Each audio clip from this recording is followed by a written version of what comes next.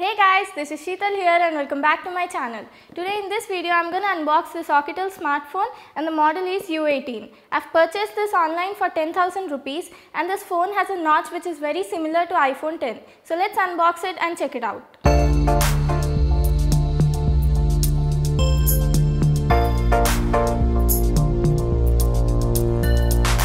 So this is the box packing in which the phone comes. It's a simple plain white box. You can see the Oukitel branding over here, and here at the bottom right is the model name U18. Now let's see the backside of the box. Here we can see some features of the phone. It has a display of 5.85 inch, runs on Android 7.0 and it supports all these sensors. There's nothing much written on the box, so let's open it. We've got the phone here. Let me remove it from this cover. The phone looks good. I've bought the gold color one, but it's also available in many other colors. Let's come back to it later and check out what else we've got in the box. There's a USB Type-C cable for charging and data transfer, a 5V 2A power adapter, a Type-C to 3.5mm headphone adapter.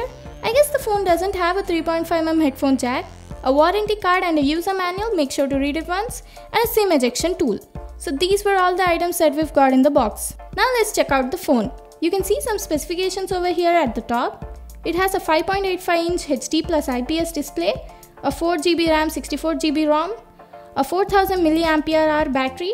It runs on Android 7.0 version. It's a 4G dual SIM smartphone and it also supports VoLTE. And guys, this phone has an octa-core processor, not a quad-core. I guess it's a printing mistake over here. It also comes with a pre-installed screen guard and phone case. That's really nice.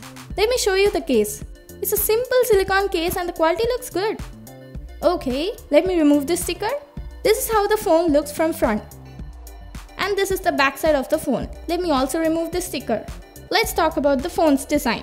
The design looks good. It has a two-tone design. The camera part has textured finish and the remaining part has a smooth finish. Here we can see the 13MP camera, an earpiece and some sensors. It has a 5.85 inch IPS display with a notch. On the right side, we've got the power button, a volume rocker, and the quality of the button is good.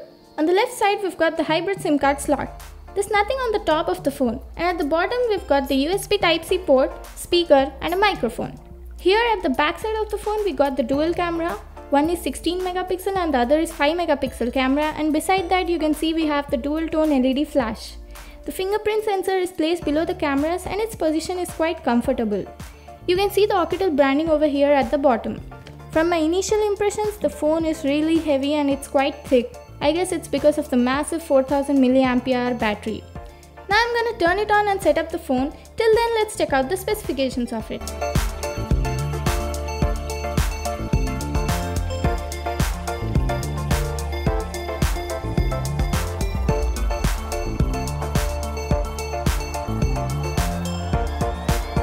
Now let's check out the display. It has a notch at the top and it looks very similar to the iPhone 10 from front. I've said the fingerprint sensor is quite fast but not the fastest I've seen. It has a little bit delay as you can see. This phone also has a face unlock feature. It works well, but it was struggling in low light condition. The display quality looks good. When we swipe it left from the home screen, we get the Google Now, and the notification panel can be accessed only from the left or right corner of the screen, but we cannot access it from the notch area. It has custom Oukitel launcher and the UI feels smooth. Now let's go to the settings.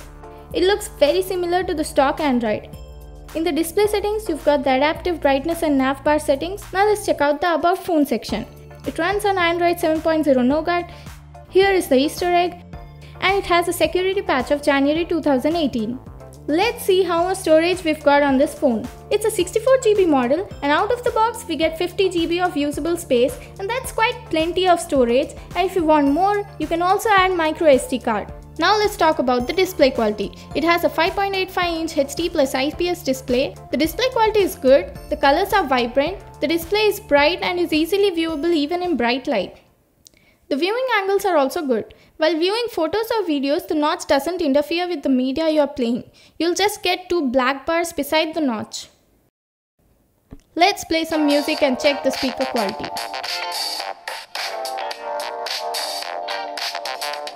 The audio quality is nice. It's crisp and clear, and there's very little distortion at maximum volume. I've installed Antutu Benchmark and ran the test. I got a score of 42,920, which is average considering the price, and in Geekbench I got a single core score of 611 and a multi-core score of 1615.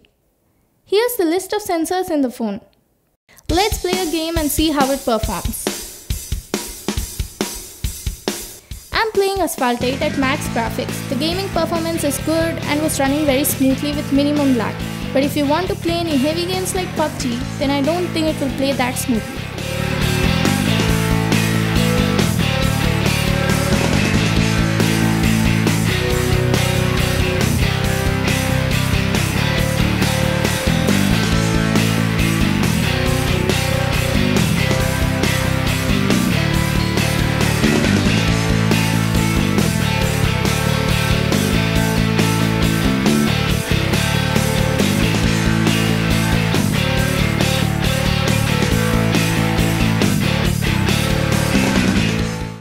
Let's check out the camera app.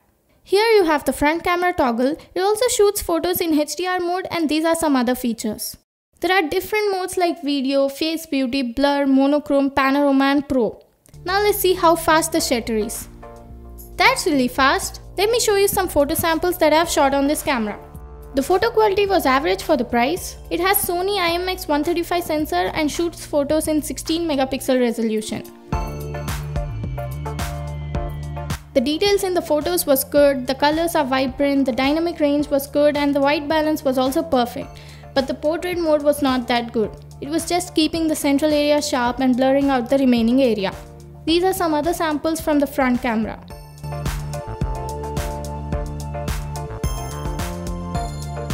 This is a video sample shot on this phone.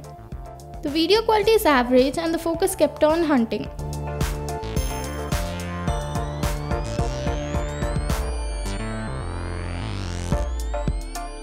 Now let's talk about the battery life. The battery life was good. I've watched videos on YouTube, played games and used social media apps, and with this kind of usage I got a screen on time of 5 to 6 hours and a day to day and a half of battery life, and charging this phone from 0 to max took about 3 to 3.5 hours. So that was my unboxing and review of this Oukitel U18 smartphone. The build quality is good and the camera quality was average, and if you are looking for the cheapest phone with a notch like iPhone 10, then you can go with this. But the only thing is it's a bit heavy and the price could be a bit lower. If you liked the video, give it a thumbs up and subscribe to my channel for more new awesome videos. I'll see you in my next video.